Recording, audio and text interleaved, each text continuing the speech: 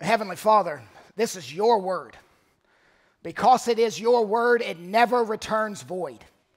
It never fails to accomplish what you want it to accomplish. It is sharper than any two-edged sword. It is powerful and effective. It searches us out in the depths of our heart where no one else can see. It moves into spaces other books cannot move. It shows sin like other books cannot show. It's living, it's breathing, it's a divine word. It's a word that works, and we need it to work in us because we are stubborn, and we are selfish, and we're obstinate, and we're full of ourselves.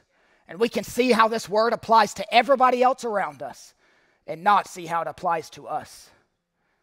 Despite our proneness to distraction and despite the coldness of our hearts, please lead us to the empty tomb and leave us there. Give hope. Give perspective. The grave couldn't hold him, and neither could the weight of our sin. Help this resurrection gospel to make us glad, to make us sing, to make us repent. Help us to see that Jesus had to die because we love our sin more than his safety. For the child who has listened to the gospel so many times but never really heard it once, please give them ears to hear. For the adult who is even at this moment so distracted,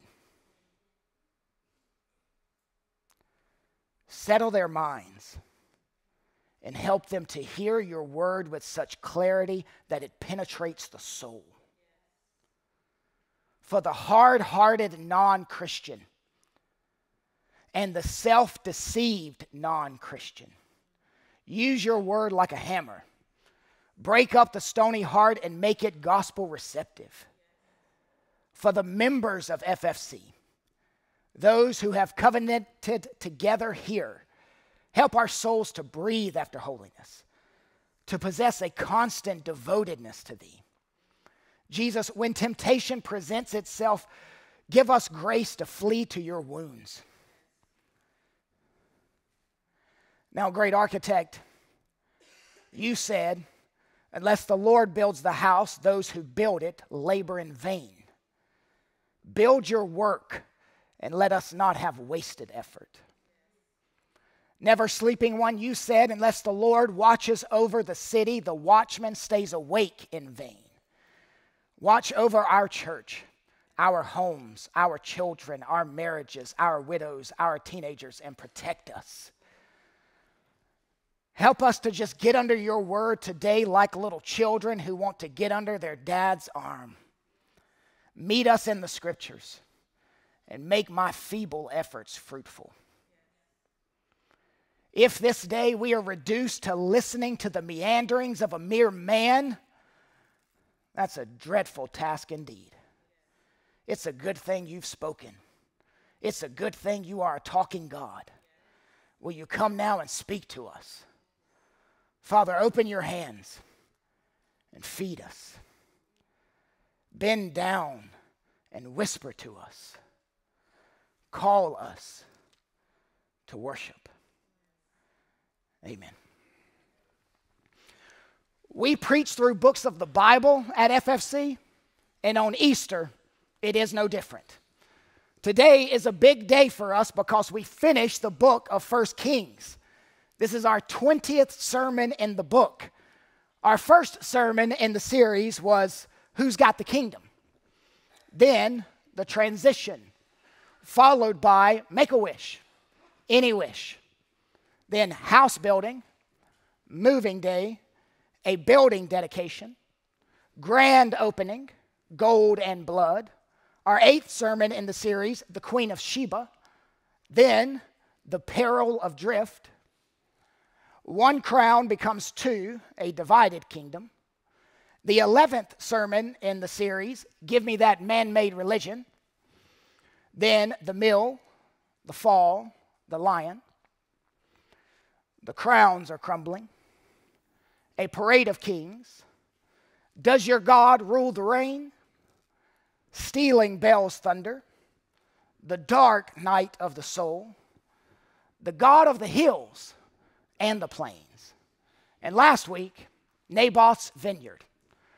Finally, the 20th sermon in our series, from the last chapter of 1 Kings, I bring you 3 warring kings, 400 flattering prophets, 1 random arrow. 3 warring kings, 400 flattering prophets, 1 random arrow. If you are pursuing something that you know is sin, but you want to do it anyway, this text is for you. If you have already went against God's word in some area of your life, but still haven't faced any consequences for it yet, this text is for you. If you are facing resistance from family, friends, or foes for standing for God, this text has reinforcements for you. If you are looking for a local church and need to know what to look for in a church, this text tells you. If you are a non-Christian and think that Christians are crazy for actually believing that God judges people, this text speaks to you. If you come to church once a year to ease your conscience, we will not further that pattern in your life. We will give you the unfiltered Word of God. If you were expecting this sermon to last 20 minutes, you're in for quite a surprise. May God give you endurance, and may He use His Word to build your faith. As we work through the text, I will drop truths throughout. Drip them throughout. But before all of that, you need some background. Israel and Syria were involved in a war. God Himself put on the armor and went into battle for Israel. They defeated the Syrians in 2 different battles. God handed the king of Syria, Ben-Hadad, over to Ahab, the king of Israel. Ahab should have killed Ben-Hadad, but instead he invited him up into his chariot and ended up making a peace treaty with him. Ben-Hadad was on the electric chair, and Ahab pulled the plug. Ben-Hadad was on a high platform with a noose around his neck, and Ahab cut the rope. Ben-Hadad said, "I will give you back all the border cities and pay taxes to you, just don't kill me." Ahab, the king of Israel, agreed, and that's the terms of peace. Here's the problem. God wanted Ahab to kill Ben-Hadad. This was a holy war, and Ahab should have slaughtered him. That whole sequence of events leads to the episodes in our passage. Verse 1. For 3 years, Syria and Israel continued, notice this word, without war. Israel and Syria had been keeping a peace treaty for 3 years. King Ahab and King Ben-Hadad every December sent one another Christmas cards with a picture of their families in Christmas pajamas. They're going out golfing together, shaking hands when they run into each other at festivals. They actually partnered with 11 other kings in a coalition to war against a larger king. The Bible doesn't mention that war, but history does. So far, not a lot of consequences for disobeying God. However, King Ahab has been waiting 3 years for Ben-Hadad to restore all the border towns, to make good on his promises, to fully keep the peace pact.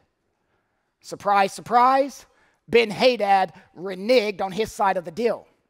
3 years later, and Ben-Hadad still hasn't forked over one of the profitable border cities. A huge trade route ran through that particular city that produced duties and fees, income for the kingdom. Ben-Hadad is still manning that toll booth and collecting all that money. Incense and spice caravans trucked through that city. gold and building materials cross that border. King Ahab is growing concerned with the recovery of that city. The border city is between ancient Syria and ancient Israel. It is named Ramoth Gilead. So there's a renewal of hostilities. Ahab has been enjoying peace that could not last. Any peace you gain from disobeying God will not last. Any comfort, any advancement, any rest will not last. Verse 2. But in the 3rd year, Jehoshaphat, the king of Judah, came down to the king of Israel. Now, don't forget, God's people are divided. The united kingdom has turned into the divided kingdom. Israel in the north and Judah in the south. In our 1 Kings study, we've been in the north for so long, we've forgotten about the south. Our attention in verse 2 has turned south. What's been going on in the south? Since chapter 15, we have been in the north. For years, the narrator of 1 Kings has focused solely on Israel in the north. Now we are reminded of the southerners. The narrator says Jehoshaphat came down from Jerusalem. Now, he's not speaking geographically, but topographically. Jerusalem was on a hill, a mountaintop. When Jehoshaphat went to Israel, he was headed north geographically, but headed south topographically. Verse 3. And the king of Israel said to his servants, "Do you know that Ramoth Gilead belongs to us? And we keep quiet and do not take it out of the hand of the king of Syria?" This is quite a funny scene. Jehoshaphat visits Ahab. They are sitting with each other, but Ahab speaks to his servants in the presence of Jehoshaphat. Have you ever heard words spoken to one group, but it's designed for another group to hear? That's what's happening here. He's speaking to his board of leaders, but it's all for Jehoshaphat to hear. He happens to bring up that Ben-Hadad still hasn't given the city he promised, and that city is critical for trade. Ahab wants to tap into that gold mine. If someone promises you a Hong Kong, you want to take possession of it. Ahab says, "We've just been sitting on our hands. The ancient Hong Kong belongs to us, and we aren't making any diplomatic plays at it. We are doing nothing." Ahab knows strategically he doesn't have a big enough army to take on the Syrians again. So he's saying this in front of Jehoshaphat, hoping Jehoshaphat will volunteer to help. It's like when you're eating a sandwich and your 5-year-old rubs his belly and says, "I'm really hungry." He's hoping you will give him a bite. Ahab wants a bite of Jehoshaphat's army. Verse 4. And Ahab said to Jehoshaphat, "Will you go with me to battle at Ramoth Gilead?" And Jehoshaphat said to the king of Israel, "I am as you are, my people as your people, my horses as your horses." Now before this, Israel and Judah had been fighting for 70 years. Suddenly they join hands. They express a willing partnership. They agree to take joint action against a common enemy. My people as your people, my horses as your horses. That's a common way to say joint military agreement, an alliance between the north and the south. If you've been following along in our 1 Kings series, you are likely surprised to see that these two are now on the same team. Jehoshaphat is a righteous king, meaning he loves the Lord. Ahab is a rebellious king, meaning he cares nothing for the Lord. Well, what brought these two together? Well, 1 Kings does not tell us, but 2 Kings does. Jehoshaphat's son married Ahab's daughter. 2 Kings 8. They are related by marriage. Jehoshaphat came to visit his son and daughter-in-law and perhaps grandkids. That would make sense. Only a grandchild would convince Jehoshaphat to enter northern Israelite territory. His son married a northern girl, and she stays close to daddy, King Ahab. Jehoshaphat should have kept his distance and never allowed his Davidic line to mingle with Ahab. But he didn't train his son to look for a godly woman. They are allied politically, but polar opposites spiritually. It's terrible when the devil's man and God's man make an alliance. Verse 5, and Jehoshaphat said to the king of Israel, inquire first for the word of the Lord. Jehoshaphat thinks a little more on it and then says, Ahab, you are wasting your time if you haven't inquired of the Lord. Jehu wants to know if this is a holy war. Will God give victory and success like he did in the earlier campaigns against Syria? Will God suit up for battle? It takes more than enthusiasm to win a war. Before Jehoshaphat made a major life decision, he wanted to know what God said. This is his, we need to pray about this first moment. He wants to know what God's will is on every matter. Do you do this? Before a big or small decision, take the time to ask God for guidance. We've now been introduced to the 3 warring kings. Let's next meet the 400 flattering prophets, verse 6. Then the king of Israel gathered the prophets together, about 400 men, and said to them, shall I go to battle against Ramoth Gilead, or shall I refrain? And they said, go up, for the Lord will give it into the hand of the king. Ahab snaps his finger, and 400 prophets show up. He's got prophets on retainer. He's got all sorts of prophets at his disposal. But these are not Asherah prophets or Baal prophets, rather Yahweh prophets. They consistently use the name for God. And they say, go for it. All the clergy agree. All the pastors are on the same page. Verse 7. But Jehoshaphat said, is there not here another prophet of the Lord of whom we may inquire? You see, Jehoshaphat possesses some misgivings about the whole situation. The hair on the back of his neck is starting to stand up. Is there not another prophet we can consult? He's justifiably suspicious. He's wondering if these prophets are simply just wanting to please the king, if they are nothing more than court jesters. He doubts the authenticity of Ahab's clergy. I'd like a second opinion. I mean a 401st opinion. He wants to hear the voice of orthodoxy. He wants to hear from a bona fide prophet. These 400 prophets, these pastors, are nothing more than fanboys longing for royal favor. An invite to the White House impresses them. They like to post selfies online with politicians by their side. Prayed with King Ahab today. Oh, did you now? Verse 8. And the king of Israel said to Jehoshaphat, there is yet one man by whom we may inquire of the Lord, Micaiah, the son of Imlah.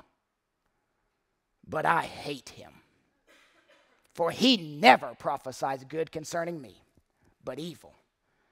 And Jehoshaphat said, let not the king say so. Ahab's a narcissist king who only wants to hear reports that support his agenda. An egotistical man who only surrounds himself with yes men. He verbally and physically destroys anyone who questions his decisions. He only has room for bootlickers who tell him whatever he wants to hear. He loves to hear his own positive thoughts returned to himself unaltered. He sought only affirming words, positive words, endorsing words. Nothing they say ever wounds him or cuts him. He has no room for Proverbs 27:6. Faithful are the wounds of a friend. Ahab continues to operate under the assumption that he is the center of the universe. Micaiah never tells me what I want to hear. He's always raining on my parade. He's doom, doom, doom. Ahab's behavior leads us to this truth. The spiritual health of the person from whom you solicit counsel reveals a lot about your spiritual health.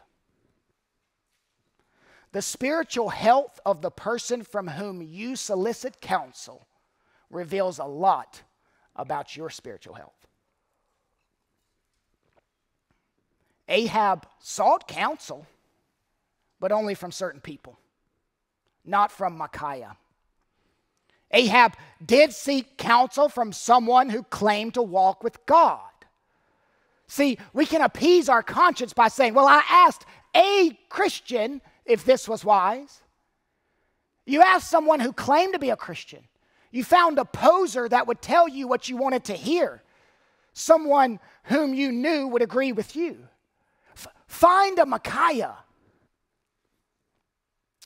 Are you avoiding asking someone about your job because you know what they will say? Are you avoiding asking someone about the person you are dating? Are you avoiding asking someone about how you are spending your money? I'm not laying out my budget before him. I know what he would tell me. Are you avoiding asking someone about your time, your anxiety, your parenting, your grandparenting, because you know what they will say? Are you avoiding asking someone about your commitment to the local church? Do you have people speaking into your life who will keep you tethered to God's word? I'm wondering if you know someone who holds to the truth faithfully, and that's why you keep them at arm's length. Jehoshaphat overrules the objections of Ahab. He's diplomatic but determined. Ahab, don't be silly. Let's just ask Micaiah.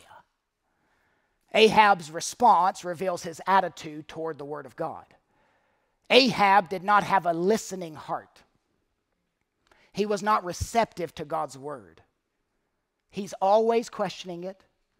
He loves darkness rather than light. His attitude toward Micaiah gives a glimpse of his heart towards God's word. His refusal to hear the word of the Lord only further damns him.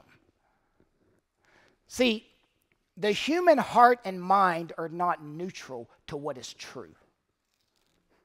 There were hearts that hated the truth back then, and there are hearts that hate the truth now.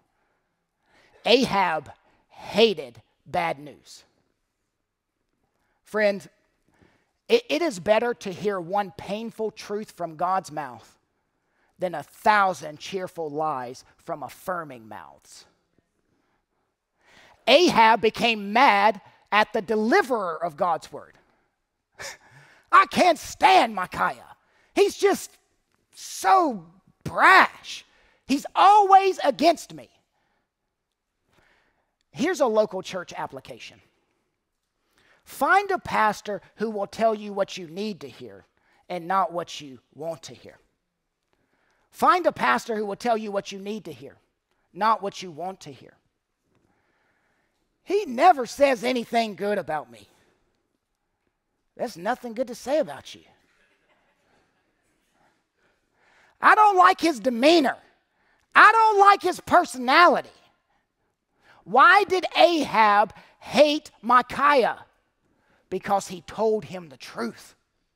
Micaiah's allegiance to the living God was not superficial. This wasn't a religious hobby for him to be picked up and put down. His devotion went past office hours. The desire in you to always be affirmed is not from God. The craving in you to be flattered is satanic. Micaiah's lot in this passage reminds us of our lot in life. If you tell people the truth, you will eventually be the recipient of hate.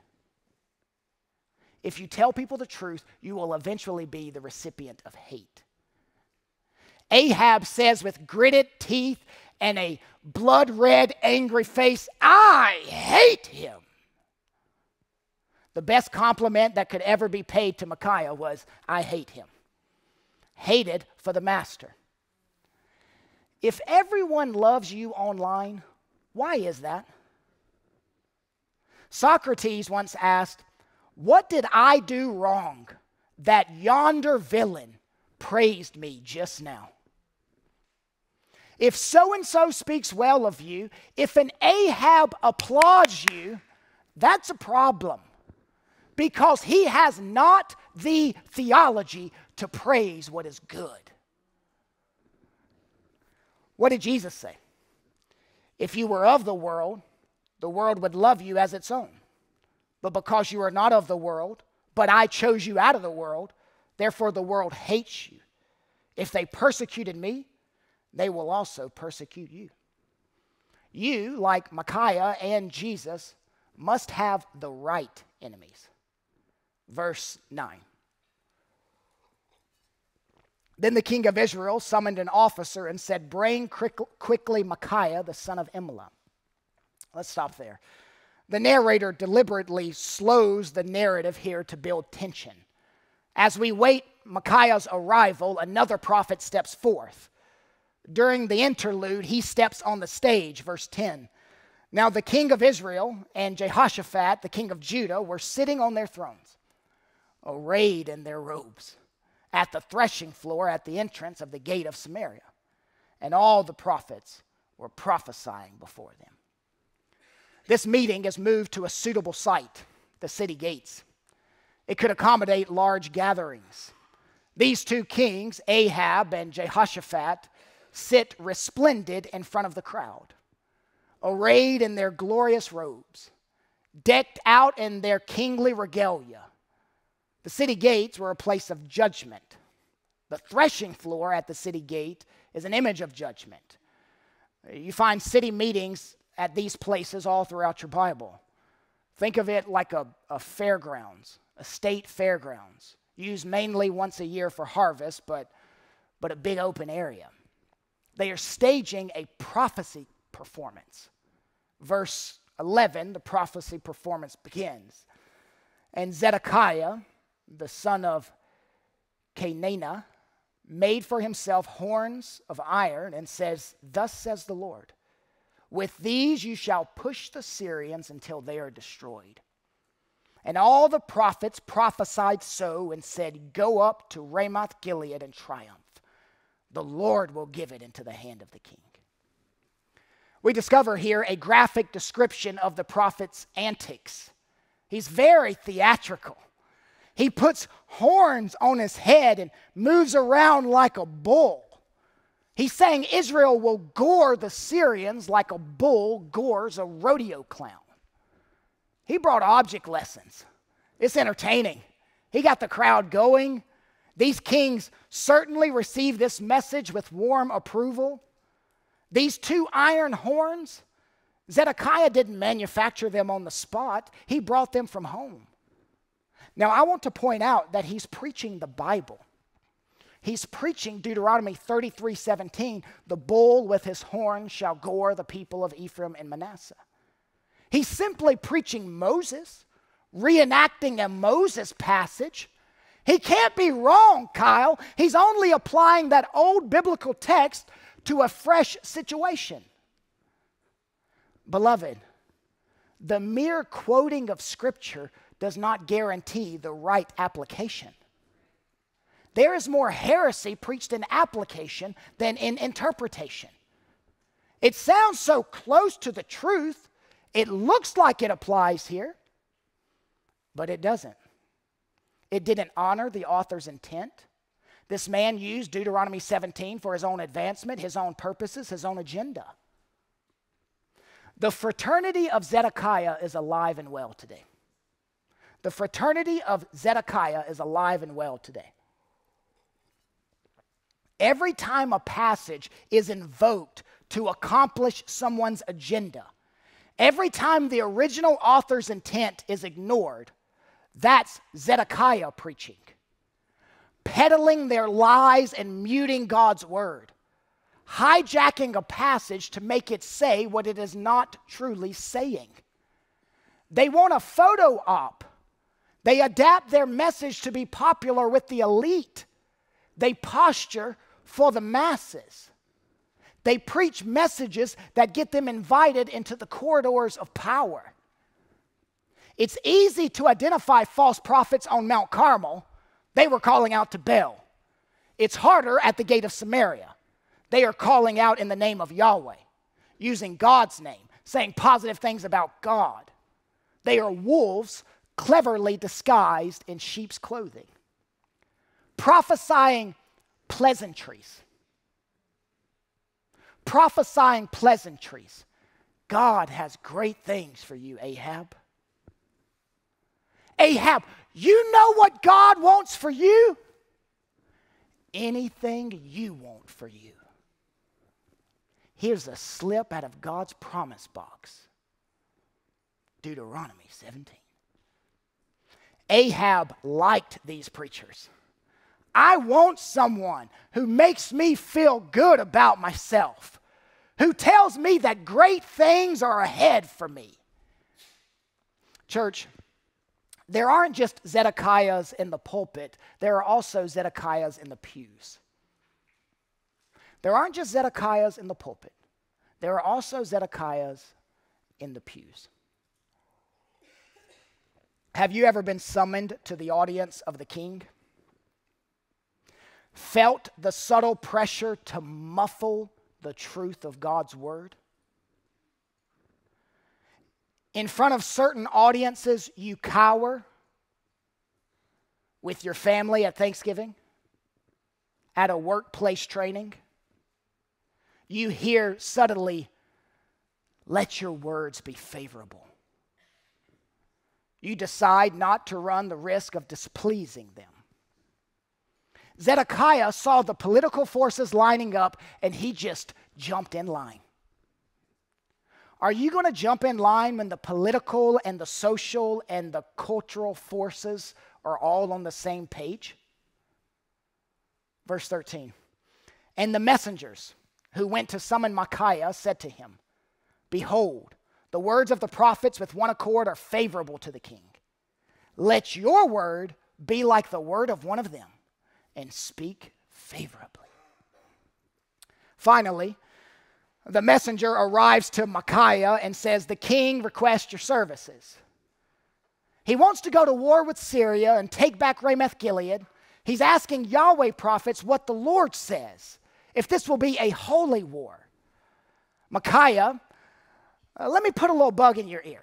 Let me kick the tires with you. 400 prophets have already said, go for it.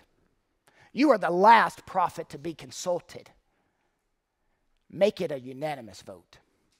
This needs to be 401, not 400 to 1. Don't rock the boat, toe the party line, mind your tongue. Don't worry. Everybody else is doing it. Verse 14. But Micaiah said, as the Lord lives, what the Lord says to me, that I will speak. He's a man who would not tailor his message. I am going to tell it like it is. I'm not a bootlicker. I will remain faithful to God's word, even if it's me against the world. This is a model of courage and faithfulness. He must speak, and so must we. One faithful prophet against 400 false prophets. Beloved, everyone may be pushing you to see the light. Look, you're the only one not caving to this. You're the only one who says this isn't right. Do you not see that Ahab's got another good king on his side? Jehoshaphat. He's a true follower. A true Yahweh follower supports him. Micaiah, just throw your support to Ahab. You're the only one not seeing the light. But you can't intimidate Micaiah. You can't make him ignore God's word. Here's the pressure. Everyone is saying, this is a work of God. Who are you to say that it's not? Look at them all lining up. How can 400 prophets be wrong? Beloved, just because they are all agreeing doesn't mean they are all telling the truth. We live in a democracy where majority rules, and that tends to bleed into our view of truth. When it comes to truth, majority doesn't rule. God rules. Theocracy rules, not democracy. When Micaiah stands for truth, there is no surge that turned the tide. Half of the 400 false prophets didn't join him. He stood alone. The overwhelming prophetic majority sided for military action. If you stand for the truth, if you stand for God, be prepared to be outnumbered. Be prepared to stand against all those who dominate the educational system, all those who dominate the music industry, all those who dominate the technology industry, the higher educational elites, the college profs. Be prepared to be a lone voice. Micaiah stood alone. Or did he? You never stand alone when you stand with God.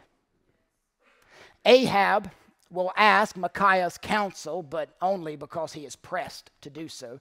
Verse 15. And when he had come to the king said to him, Micaiah, shall we go to Ramoth Gilead to battle, or shall we refrain? And he answered him, this is quite surprising, go up and triumph. The Lord will give it into the hand of the king. When asked his opinion of the potential invasion, Micaiah said, sure, Ahab, go ahead. Name it and claim it, king. The land is yours. God wants you to win. He wants you to win at everything. Micaiah is sarcastically mimicking the 400 prophets. This is sarcasm. You can hear it in his voice. It's irony. He meant just the reverse of what he said. He's mocking Ahab's attempts to enlist Yahweh to support his political agenda.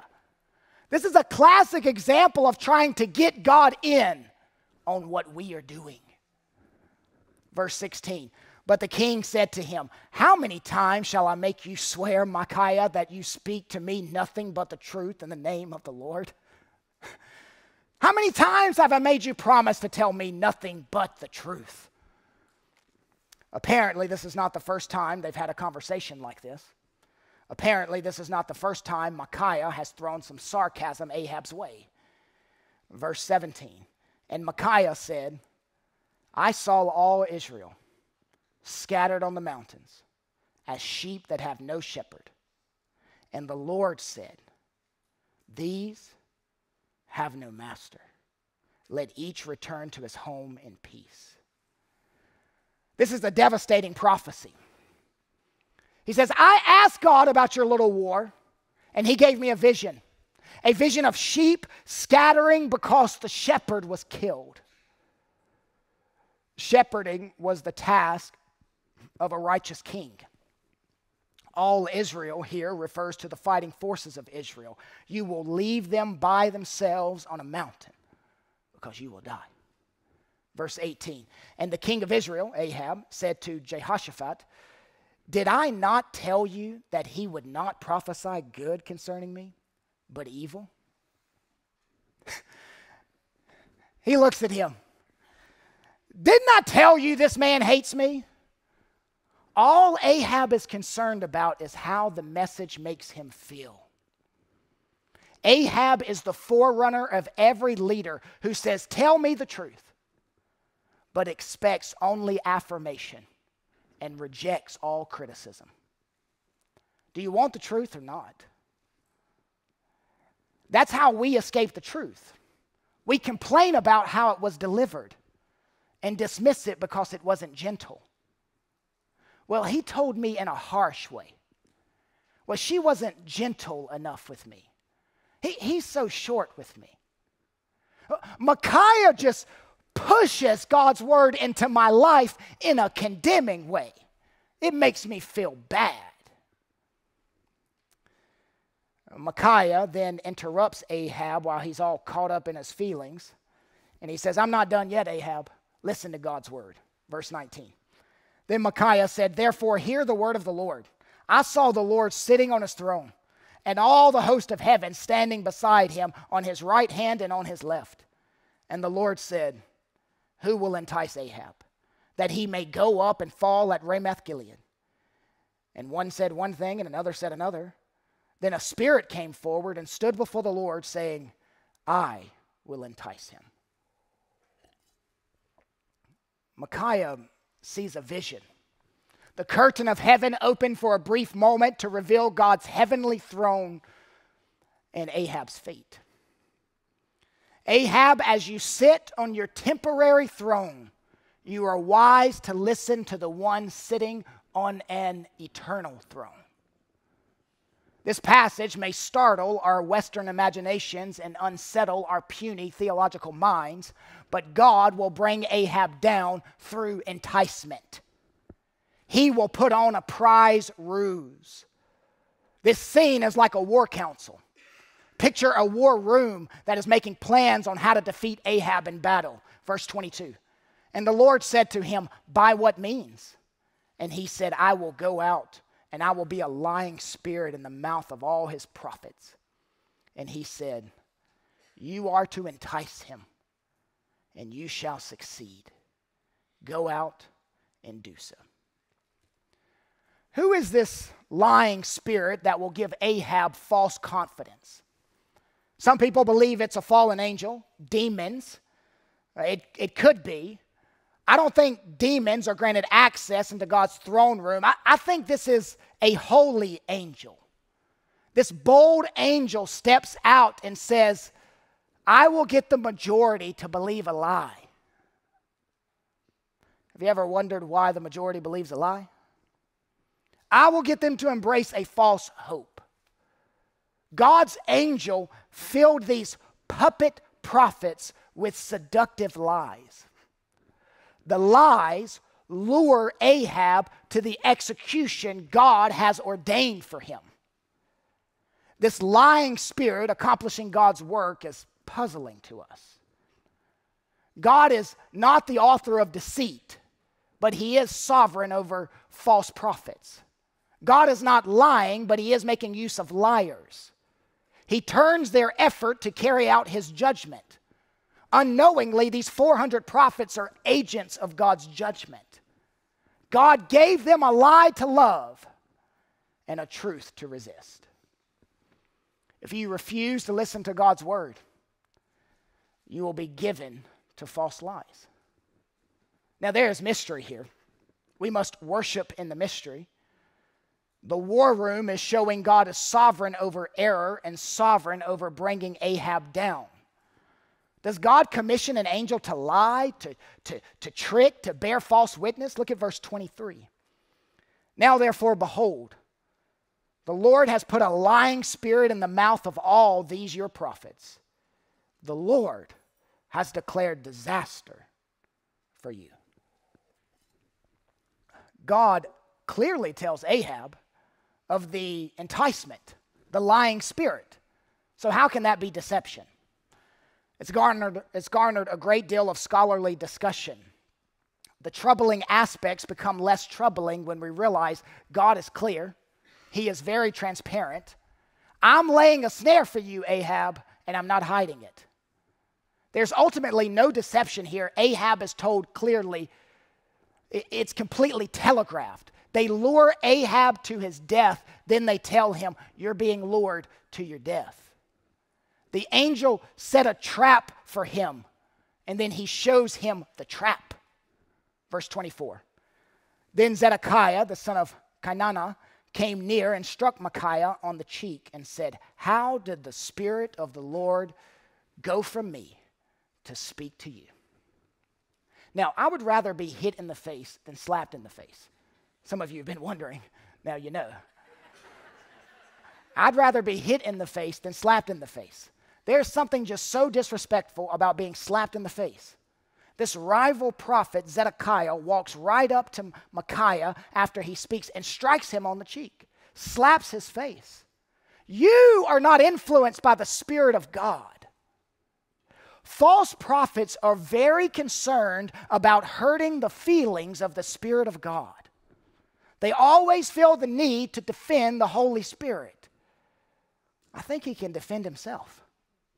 Did you notice that the ones talking about the Spirit of God aren't hearing from the Spirit of God? This pseudo-prophet claims to have a message from the Spirit. Well, God is telling me this, so he can't be telling you that. Another voice joins the chorus of prophets condemning Micaiah. Verse 25. And Micaiah said, behold, you shall see on that day when you go in the inner chamber to hide yourself. Micaiah, his face is red. He retorts, Zedekiah, the day is coming when you will hide yourself in terror. In other words, you will face fear and disgrace for being disproved when your prophecy fails, when Ahab dies in battle and the sheep scatter. Verse 26. And the king of Israel said, seize Micaiah and take him back to Ammon, the governor of the city, and to Joash, the king's son, and say, thus says the king, put this fellow in prison and feed him meager rations of bread and water until I come in peace. The king orders, lock him up. Ahab is oppressing the truth. He's persecuting the truth proclaimer. Micaiah is locked up in the slammer. He's God's man, whether he's slapped in the face or thrown in jail or jeered by the majority. It's one thing to make a commitment. It's another thing to stick with it in the moment of confrontation. Micaiah planned the stand, and he took the stand. And it leads us to this: stand firm in an ungodly culture.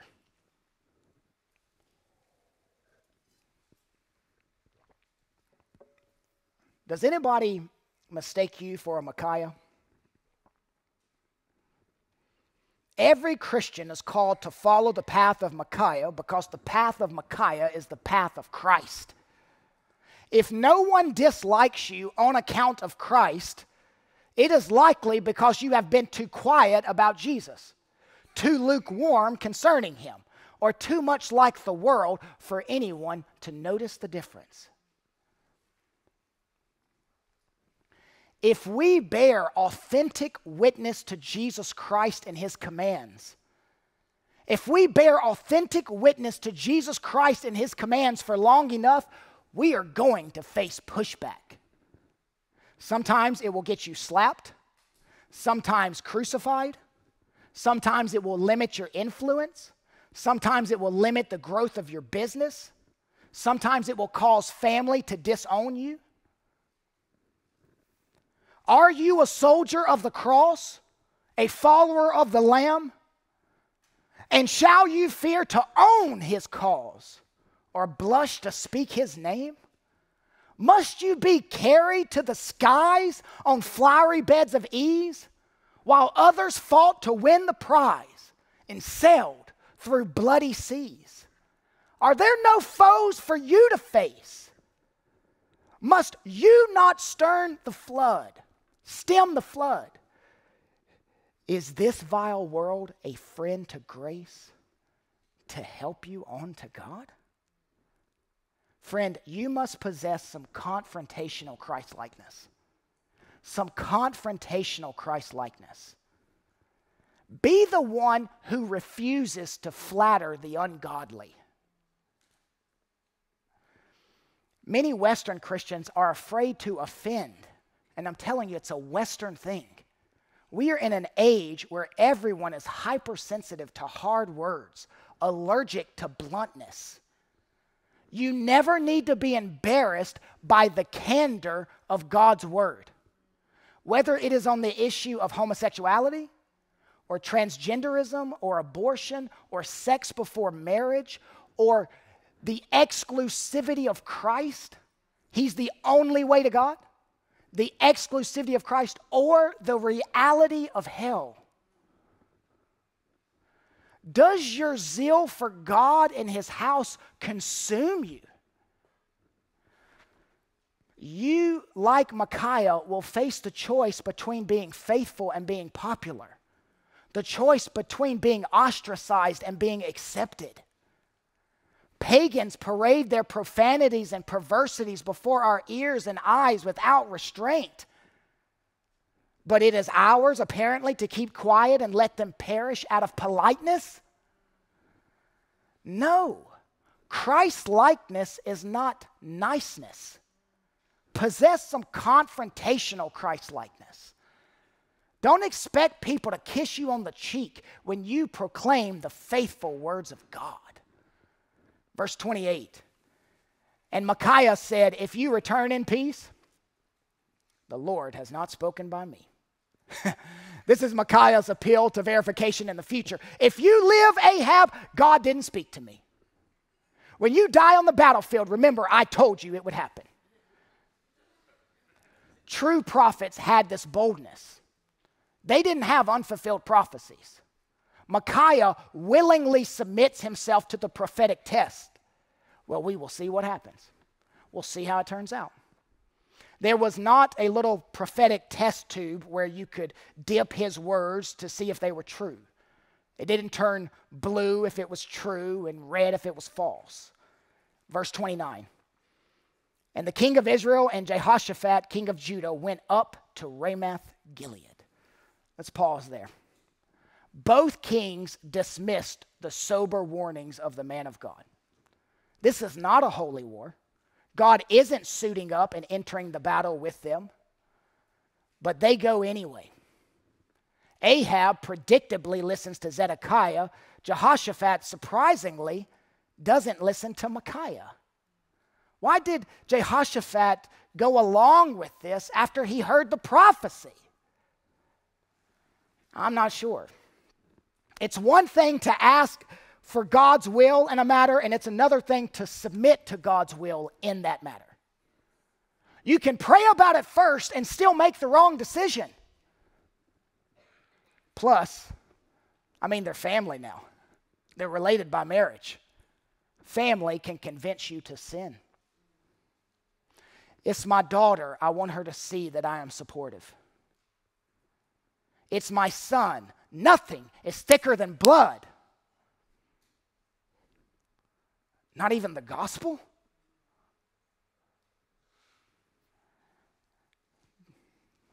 Jehoshaphat, well, what do you want me to do? Not see my grandkids anymore? I have to maintain a good relationship with the other grandpa. Jehoshaphat is a surprise. Ahab is not. Ahab brazenly expects to return safely from the battle, to ignore God's word and come out in safety. This is the king's misplaced confidence. He's going his own way despite regular warnings. He's delusional. Sin makes us delusional. He's set in his ways. He will pursue this path no matter who tells him it ends in hell. Verse 30. And the king of Israel said to Jehoshaphat, I will disguise myself and go into battle. But you, wear your robes. And the king of Israel disguised himself and went into battle. Ahab chose to disregard the oracle, but not to ignore it completely. He must secretly fear Micaiah was telling the truth, because the more he thought about it, he said, I can't go to battle wearing my robe and crown. He's the king, but will not dress like the king. Kingly garb would leave him highly visible. It would put a target on his back. He takes precautions to outsmart providence. That's the point of the disguise. He thought he could escape God. And the other grandpa, King Jehoshaphat, how do you not see you're being tricked? Hey, friend, let me tape this bullseye on your back. Hey, Jeho, King Ben-Hadad is coming to kill me. He's got spotters everywhere looking for someone in kingly attire. Will you just put this Ahab mask on and let's go to battle? Jehoshaphat is slightly naive. idealistic, and warm-hearted toward Ahab. And he misses all of this. He didn't have the discernment to understand when someone was manipulating him. He loved God, but was easily manipulated. Verse 31. Now the king of Syria had commanded the 32 captains of his chariots, fight with neither small nor great, but only with the king of Israel.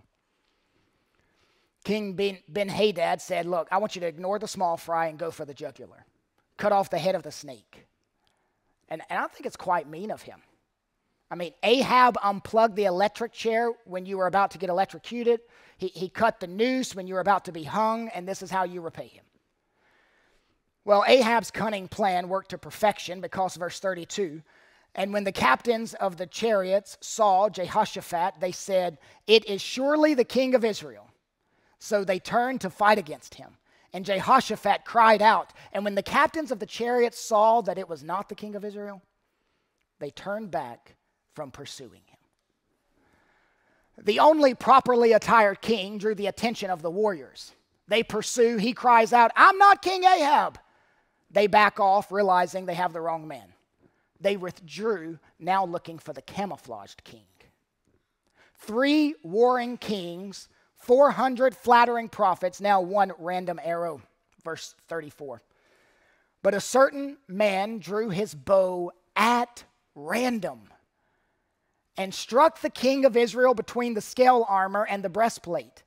Therefore he said to the driver of his chariot, turn around and carry me out of the battle, for I am wounded. I don't want you to miss this, okay? Someone shot an arrow randomly at a battalion of Israelite soldiers. It was such a coincidence, a lucky shot. There was one place where there was a little gap between the pieces of armor, a chink in the armor. The mathematical probability was really low, just a minuscule gap in the protective gear. But King Ahab knows his wound is serious. Get me off the firing line. They rush him away in a chariot, the kingly chariot. And it leads us to this truth. You can't hide from God's arrow of judgment. You can't hide from God's arrow of judgment. It always hits its target. Ahab's death was sudden, but divinely timed. He controls random arrows flying through the air. The arrow flies unerringly to its divinely ordained target. He is the God of providence. He is the God of decrees. In the history books, it was listed as accidental. In God's book, it was listed as providential. Not randomly, sovereignly. This is the first guided missile. The arrow of God's word always finds its mark. The arrow of divine judgment always finds its target. God's providence guided the flight of the arrow. Providence. Providence. God willing it to happen in the way that it happens before it happens. Every gust of wind that day, every imperfection in the shaft, the fluffiness of the feathers, all determined by the God of the arrow. Non-Christian, you will never escape God's judgment by hiding from it or running from it or camouflaging against it. You can only escape God's judgment in Jesus Christ. I want that to land on you, non-Christians. You are never going to escape God's judgment by hiding from it or running from it or camouflaging against it. You can only escape God's judgment in Jesus Christ. God's patience will come to an end. The 400 prophets who affirm you in your sin may not like it. You may not like it. But the message of the gospel is this: you have offended a holy and righteous God. Your sins deserve rightfully the wrath of God. Jesus Christ came to bear the wrath for all those who would bow before him as Lord. Repenting and believing on Jesus Christ alone saves a sinner from the ultimate arrow of judgment, a place called hell. Run to Christ, dear friend. There is no other escape from your sins. Ahab believed in God, but wouldn't repent. Your head knowledge belief that doesn't affect your life is not enough. It's not. Verse 35, and the battle continued that day, and the king was propped up in the chariot facing the Syrians until at evening he died, and the blood of the wound flowed into the bottom of the chariot. He's mortally wounded. He thinks about Micaiah's words over and over again and again. It took him nearly the entire day to finally die. The wheels of justice turn slowly, but they do turn. The Lord's deception of Ahab has succeeded. Ahab's attempted deception of the Lord has failed. Verse 36, and about sunset a cry went out through the army, every man to his city, every man to his country. Israel's army is now leaderless, and they scatter home like sheep without a shepherd. They abandon the ship because the king is dead. Micaiah's prophecy fulfilled to a T. Verse 37, so the king died and was brought to Samaria, and they buried the king in Samaria. Put on display here is the sovereignty and the irony of God's judgment. Ahab, he called Ben-Hadad into his chariot to make the deal, and he ended up dying in a chariot. The place of his sin was the place of his death. He failed to carry out the implications of the holy war, so he died in an unholy war. Verse 38, this is pleasant. Children, cover your ears. And they washed the chariot by the pool of Samaria, and the dogs licked up his blood. And the prostitutes washed themselves in it, according to the word of the Lord that he had spoken. The driver washed the chariot by the pool of Samaria. No car washes in that day. You had to go to the water source. So while he's washing the chariot, wild dogs licked the dripping blood, and male and female prostitutes washed in the blood of the king. Ahab's death was foretold by 3 different prophets. An unnamed prophet in chapter 20, Elijah in chapter 21, and here Micaiah in chapter 22. God's triple prediction. When Elijah predicted it, he said, the dogs will lap up your blood. The Lord's sentence executed. It's no doubt that Yahweh has orchestrated these events. Ahab's life ends the way it began, ignoring prophecy. I'd imagine Zedekiah is now looking for a place to hide. His prophecy has failed, and he is somewhere running with his horns on in terror. Now, we've got some divine scraps at the end, verses 41 through 53. They seem to be just leftovers, not connected to the story. Pretty stock language for condensing the life of a king to a few verses. King Ahab and King Jehoshaphat, we find a summary of their spiritual walk, their military exploits, their political achievements, and their royal successors. It says, now the rest of the acts of Ahab and all that he did, now the rest of the acts of Jehoshaphat and all that he did. We find out in those verses, Ahab is a complex and inconsistent man whose reign is uniformly bad. Jehoshaphat is a simple and gullible man whose reign is uniformly good. One king engaged in cult prostitutes, another king rid the land of them. One king who repents, another king who will not. As we say goodbye to the book of Kings, 2 quick applications. The first application is this: Jesus is the full and final king, the greater Ahab. Jesus is the full and final king, the greater Ahab. The point, all right, here's the problem with taking a long time going through a book. You can go through a book, and when you get to the end, you forget what's the emphasis of the book. Here's the emphasis of the book. The point of the book of Kings is for you to desire the king. All these kings point to this one. They were deficient. He is divine. Unlike Ahab, Jesus would never leave his sheep without a shepherd. Ahab is a bad shepherd. Jesus is a good shepherd. Ahab put his people in prison and gave them bread and water. Jesus put his people in a church and gave them bread and wine. Ahab died in a chariot. Jesus died on a cross. Ahab died for his own sins. Jesus died for the sins of the elect. Ahab was buried and his body rotted. Jesus was buried and his body resurrected. God took a crown off one king, Ahab, and God placed a crown on another king, Jesus. Ahab took off his kingly garb to hide from soldiers.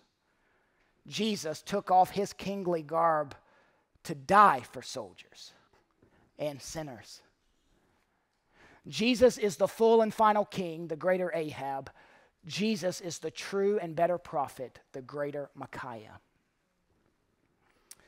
Micaiah was not the last time a truth-telling prophet will be seized. 2,000 years later, they will seize another. His name, Jesus Christ. With Micaiah, they struck him on the face. With Jesus, they struck him on the face. Micaiah insisted on only saying what his father had given him. Jesus insisted on only saying what his father had given him. Micaiah was accused of being a false prophet and then wrongly imprisoned. Jesus was accused of being a false prophet and then wrongly imprisoned. Same story, but one main difference. Micaiah was merely a man. Jesus is the God-man. Micaiah came to tell the truth. Jesus is the truth. Father, strengthen our resolve to stand for you. We know that your words of hope must be as solid as your words of judgment. Your glory word must be as sure as your gory word. We do not, like Ahab, expect to ignore your word and come out in safety.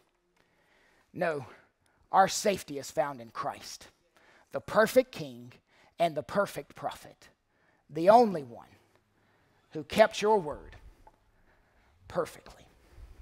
Amen.